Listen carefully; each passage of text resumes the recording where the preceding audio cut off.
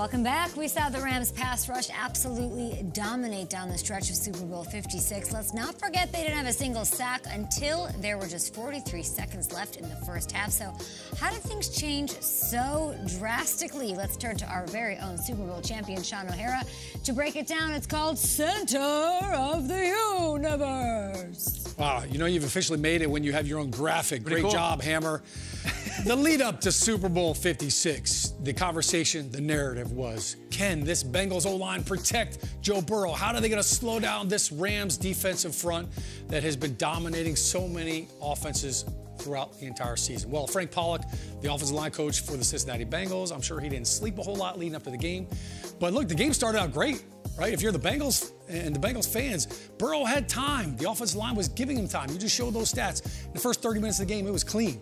All right, let's take a look at how the Rams started the game and then some of the things that they did to throw some wrinkles into the game plan against the Bengals. All right, here we are, and this is first half of the game right here, straight four-man rush. We got a little twist action right over here, all right? But this is Aaron Donald and Von Miller on the same side. Kyle, you're gonna slide the center to the left, right? So we've got a freedom fighter over here, right? This is what we call the freedom fighter. He's sliding over there to give help. Lets the guard can set out on Aaron Donald. They pick this twist up easily. This is great technique right here, great protection. Look at the pocket. Joe Burrow's back there comfortable. Yep. It's almost like he's got a stogie already right there in the pocket. So, nice completion of Jamar Chase. Hey, things are looking good. Bengals fans, look, we're slowing down this rush. We're doing a great job giving Joe Burrow time. But then the Rams started to say, all right, we're going to add a little wrinkle here. Here's an overload, right? We got three guys to the left of the center, and anytime a defensive line does that, you know there's a twist coming. And sure enough, here it is. Now, Aaron Donald's the penetrator. They're trying to shorten the corner for Greg Gaines to get around and get pressure on the quarterback, which he does, and it leads to a sack right here. Leonard Floyd is going to be the benefactor of this, but now the pressure is starting to get there, and it's all because of the pre-snap front and the twist game. But watch this. This is what happens. Look at, you end up with three guys blocking Aaron Donald on that twist because they're so concerned with 99 that it leaves room for other people. All right, now this is the second half, right? They go in halftime. Hey, here's what we're going to adjust. The center's sliding everywhere.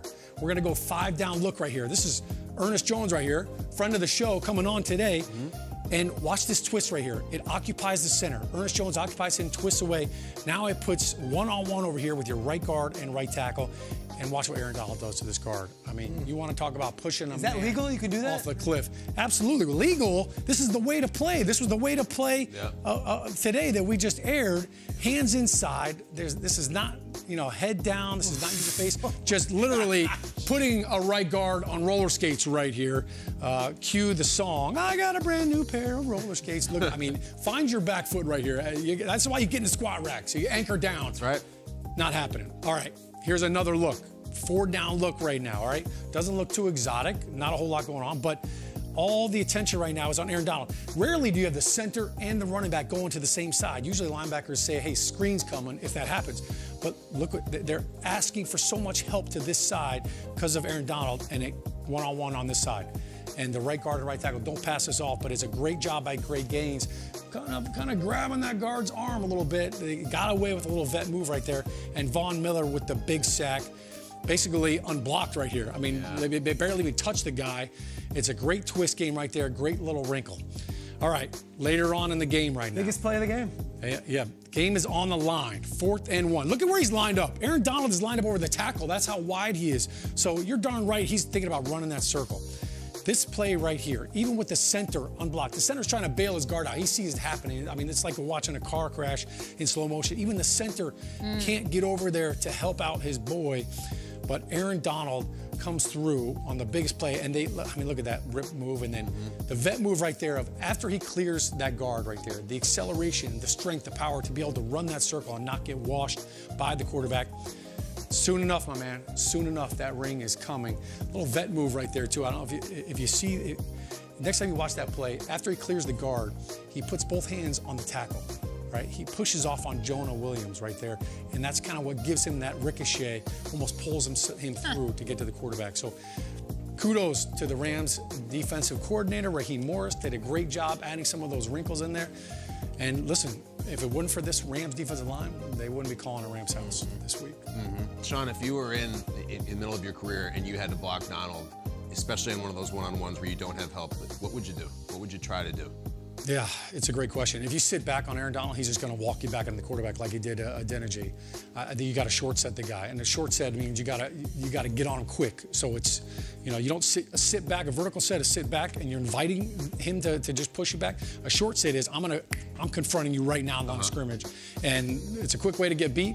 But like Bruce Lee said, the first meaningful touch in any battle wins. Can you cut him? Can you? Oh hell yeah, I would cut him. Yeah, you could cut. We definitely got to slice. Bring out the blade. We got to slice him. We got to give him something to think about. Last year when Mahomes was under duress, the reaction was they have to go and get offensive line. Like Mitchell Schwartz is done and Eric Fisher is done, and go get Tooney and go get Orlando Brown. Is that the feeling, or is it just that Aaron Donald can do it to anybody this week? I mean, Aaron Donald has been doing it to offensive linemen all season long and throughout his career.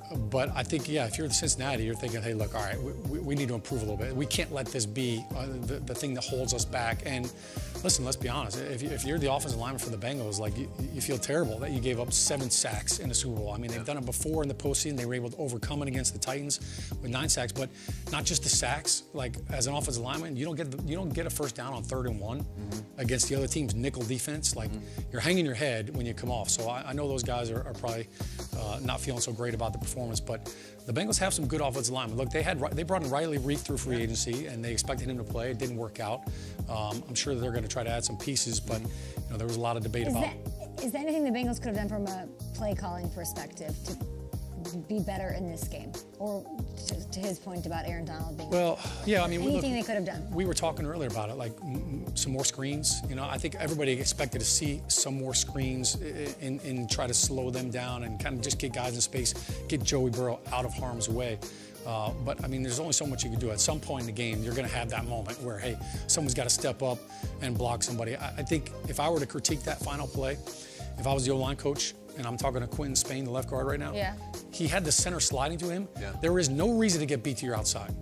All right, in protection, I've got inside help, so I'm going to overset Aaron Donald. You're not going to beat me to the outside like that.